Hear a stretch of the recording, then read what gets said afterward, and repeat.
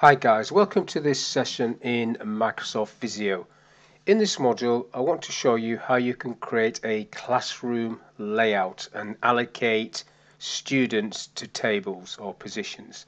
So as you can see on the screen, I've already created one which I'll recreate in a second. So we've got rows of desks with a chair and a table, and then the person who's sitting there is allocated through data graphics and shape data. So just zoom in a little bit. I've just replicated this so it's the same people all the way across, but you can see there that you can see the names next to the person or next to the chair that they're sitting in. Now if I go to the view tab, first of all, put shape data on. Shape data, all I've done is when you click on the chair, if I can click on the chair, you can see it says Anne Jones there, and that one will say Steve Green. So I've just used shape data, and then on the data tab I've gone to data graphics and created a new one, and basically if I edit this one you can see it's just using the name field, and then if I edit that I've got rid of the label and it is sitting in the default position. So that's what I'm going to recreate very quickly on a separate sheet. I'll just cancel this off and just zoom this back out. So that's classroom 1, and I've got a background on it by the way for history. It says history G1 in there. If I zoom back in a little bit you can see that. So on this sheet, classroom 2, what I want to do is create a floor space. So what I've got is a office equipment. Let's look at these stencils I've got in this. So I've got quick shapes, I'm not going to use any of those, although I could. Cubicles, office accessories, equipment, furniture, and walls, doors, and space, which is what I want first off. So space, and I want this to be a 10-meter space, 10 by 10. So I'm just going to put 10 in there, 10 meters, and then bring this back down so you can see the whole thing. I'll just get rid of that for a minute. Now you might have to change. If I go to design, page setup, I've changed this page layout to fit exactly the same as the sheet. So you might have to just play around with that. So what I need now is some tables. So if I go to office furniture, I've got a table there, and let's do the dimensions on this table. So I need to go back to the view and the size and position. So this table is going to be 120 centimeters by 60 centimeters wide, and if I just leave that like that, actually that's okay. Now you can notice the shape data's got already got this stuff pre-populated, so you can go into shape data. If I just right click on this, data, define shape data, you can change this. You can delete these off if you don't want these extra ones. So this is more to do with the table, or you can delete all of that and just create your own, but I'm just going to use the name field here for putting the students' names in. I'll just cancel that for now. You can see how that works. So now what I need is a chair. There's the chair. Bring that chair across, tucked under, so I need to go back to home, send that to the back, one click, and there we go, it's at the back. And then I'm just going to hold my shift key down and group these two together. So group,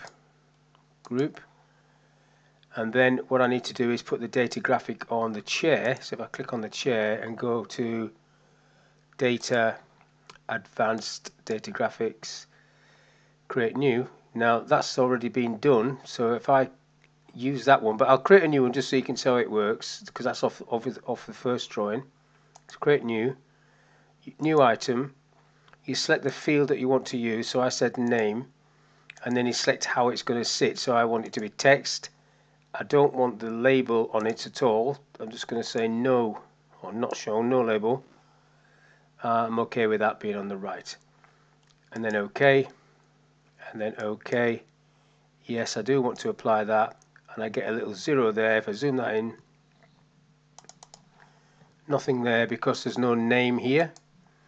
So if I put Steve Saxton, that should appear on there when I click off that, and then you can see it sitting there. Now I am going to just delete that off a minute because I don't want that copying across on all of them. So now if I go back out and zoom back out, what I now need to do is position these. So if I click on that and move this down a little bit to there, say, now you'd know how many chairs and tables you need, but I'm just going to hold my control key down, or I'll do control D for, I'd rather hold my control key. Now I did control D there, I'll just do undo. If you hold the control key down, you can just drag and position these, and you see that the lines, so if I just do 4, it's giving you a bit more of a guide than control D would do. And then if I just hold the shift key down and select these, I can then do banks, and you can get them lined up as well. So I bring them down a little bit, control key down and see the little plus symbol, let go, push it up again to however many banks you want, and just keep letting go, try not to knock it off too far, like so. So I've got 5 banks. Now to do the names for the people, you need to, even though this is a group, you need to click on the chair part of it. So I can now put Steve Saxton in there, and then I'll just do the first line, click on the chair, miss the chair there altogether, click on the chair,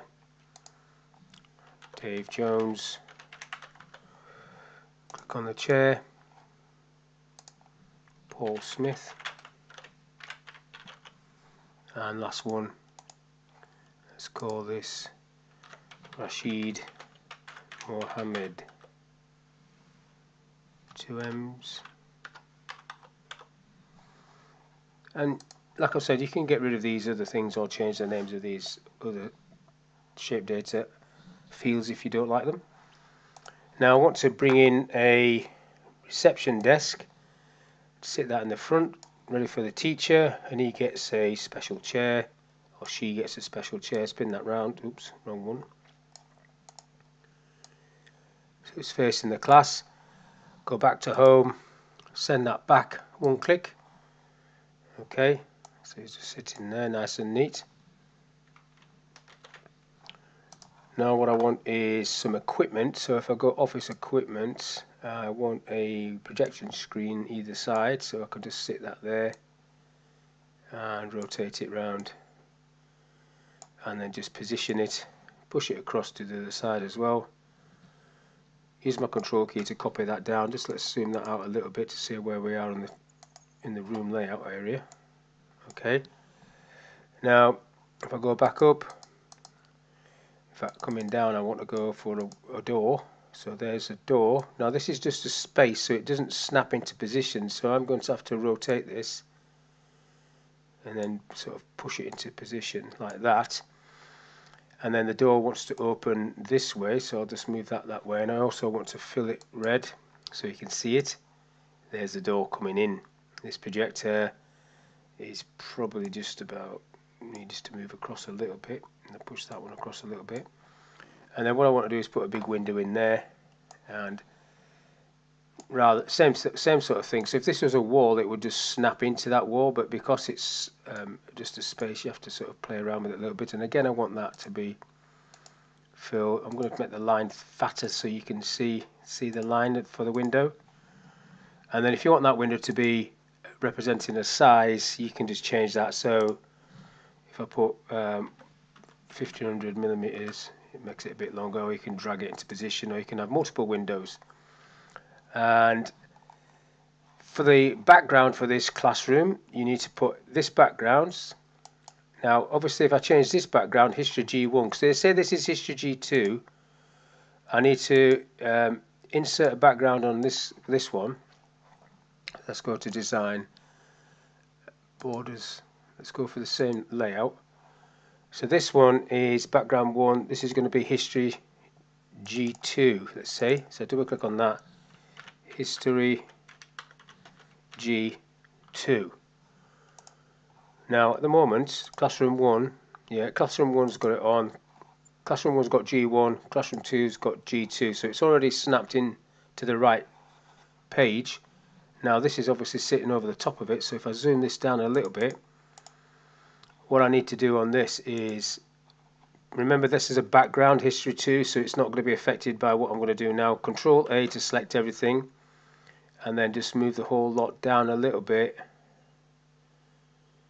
not too far, let's see, like so. So I'll just move that few centimeters down so it's away from that.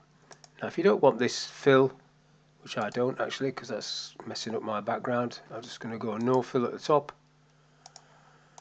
I've still got my dimensions, and now if I zoom that back in a little bit, yeah, it looks okay.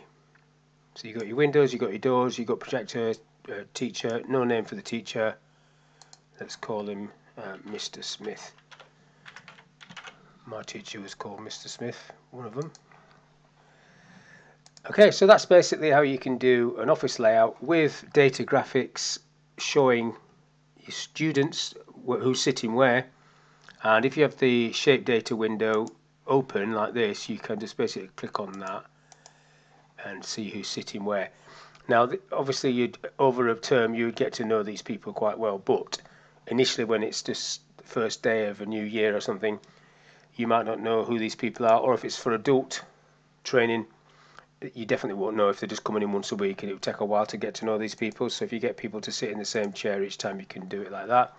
Equally, I could have selected the table, you've still got the name field there, and I could utilize that field for the shape graphic as well. But hopefully that gives some of you an idea how you can use Visio, simple classroom layout. So hopefully that was of use to you, and thank you for your time.